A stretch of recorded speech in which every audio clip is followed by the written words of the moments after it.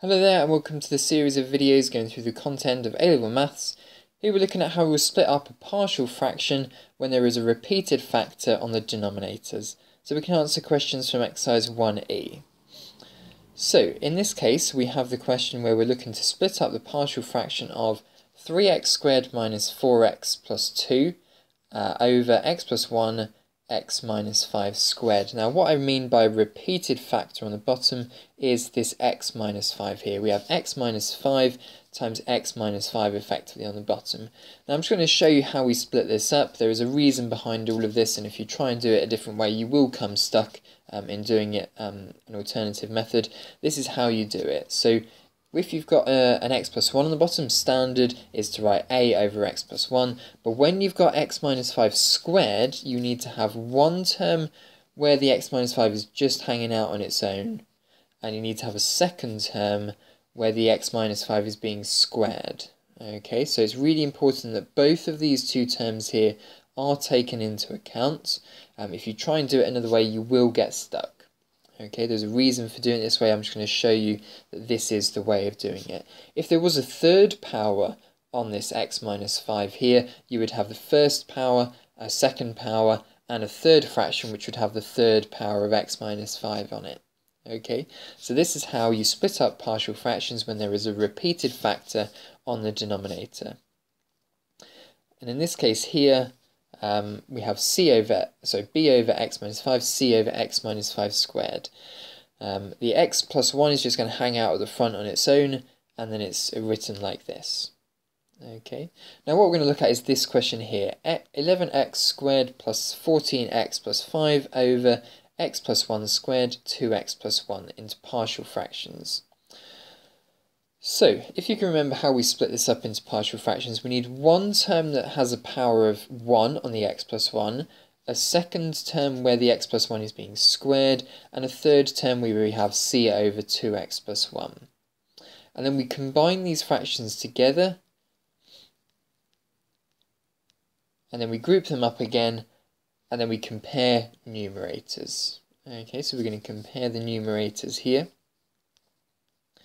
So we're going to get 11x squared plus 14x plus 5 equal a brackets x plus 1, 2x plus 1 plus b bracket 2x plus 1 plus c x plus 1 squared. Now in this case here we need to pick sneaky values of x so that some of the terms will disappear. If we choose x equals minus 1, then the a term will disappear and the c term will disappear. So we'll just be left with the b term. And in this case we get b is equal to minus 2. If we substitute in x equals minus 5, well, that will get rid of the a term and the b term, so we'll just be left with the c term. Be careful that you're going to do minus 0.5, add 1, find that value and then square it. So we get 0.25 for c, divide that by 0.25 so then we get c is equal to 3. Now, we're a bit stuck here now because the a term, if we use minus 1, it's going to disappear, and if we use minus 0.5, it's going to disappear as well. But there's no other real sneaky values that we could use to get the b and the c to disappear without the a disappearing as well. So what we suggest you do here is to just use a really easy value for x. Maybe x is 1 or x is 0. If you've already used both of those, then maybe use x is 2, but just use any value of x and then use your values of b and c as well to come in and help you out.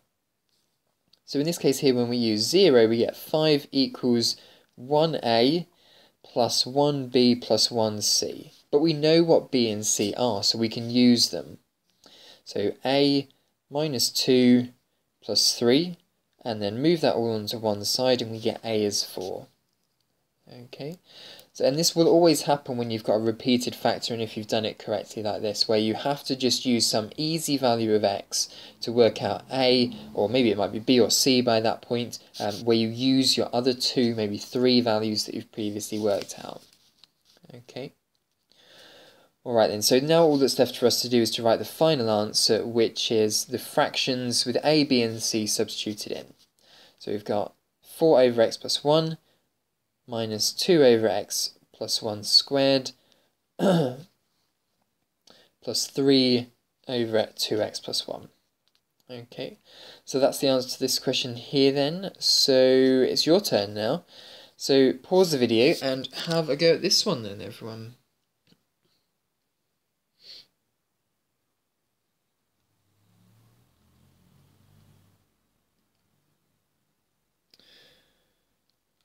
Alright then, so let's have a go at this question here now then. So the first thing we would do is we would write out what the answer is. It's a over x plus 1, so a power of 1 on this x plus 1, a second term with x plus 1 squared on the bottom, and another term with x minus 1 on the denominator.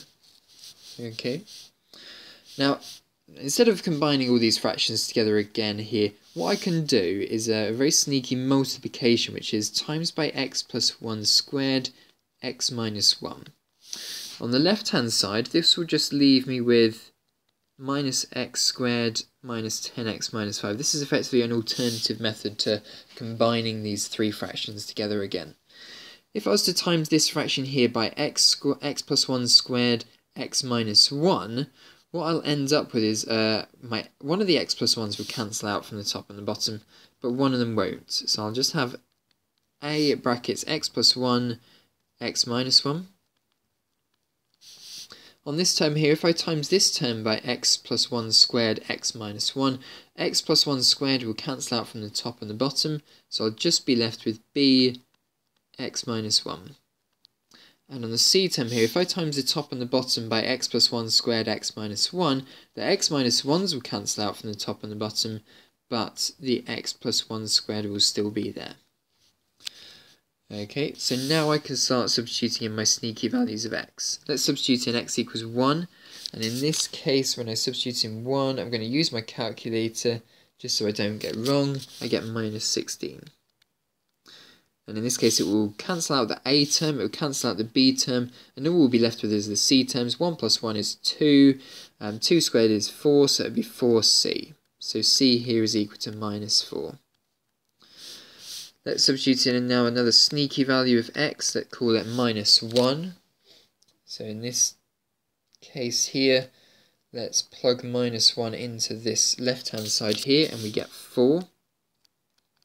It will cancel out the a term because we've got the x plus 1 bracket. It won't cancel out the b term, and this will give me minus 2b, and it will cancel out the c term because I've got x plus 1 squared. So in this case here, b is equal to minus 2. And now that's all that's left for us to do is to calculate a. Well, in this case, if I use any of these values to try and cancel out the b or the c term, it will also cancel out the a term. So what I'm going to do here is I'm going to use an easy value of x. Let's use x equals 0. So in this case, I get minus 5 equals, let's substitute in 0 here, we get minus a. Let's substitute in 0 here, I get minus b. Substitute in 0 here, and I get plus c. Replace b and c with what you know them to be. So it's going to be minus a minus minus 2, so that would be plus 2, and plus c, which is minus 4. So I get a minus 4 there. Combine these two together with minus 2, add 2 onto the side, and you get minus 3 equals minus a. So a is equal to 3. Okay. So now all that's left for us to do is to write out our final answer at the top here with a's, b's, and c's substituted in. So it's going to be 3 over x plus 1 plus b, so that would be minus 2 over x plus 1 squared, plus c, which is minus 4 over x minus 1. Okay, so there we are. That's the answer to this question here then. So have some practice on exercise 1e. Get used to the fact you have to create a single power of your repeated factor and a squared power of your repeated factor, and a cubed power if you need a cubed power. Okay, so this here is the key point for this video. When you've got a repeated factor x plus 1 squared on a denominator, you have to create two terms, one that's x plus 1 on the bottom, one that's x plus 1 squared on the bottom of the other one. Thanks very much for watching.